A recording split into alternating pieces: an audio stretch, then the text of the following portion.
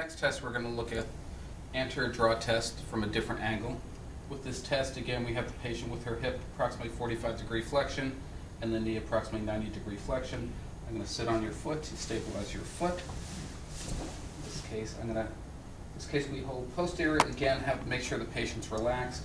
This is primarily assessing the integrity of the anterior cruciate ligament, but it's also looking at the arcuate complex, oblique popliteal ligament, lateral capsule, medial collateral ligament, and other structures. So it tends not to be as valid and reliable as the Ligament test, but sometimes Ligament test is difficult to do in some circumstances. So you have the patient relaxed. I have my fingers on the superior anterior joint line of the knee, and with this I give a brisk pull anterior, and I'm checking for excessive movement or anterior translation of the tibia on the femur, which is going to show a ACL tear or strain of the ACL, looking at the laxity. Typically 5 degrees or more, or 5 millimeters or more anterior translation is considered a positive test.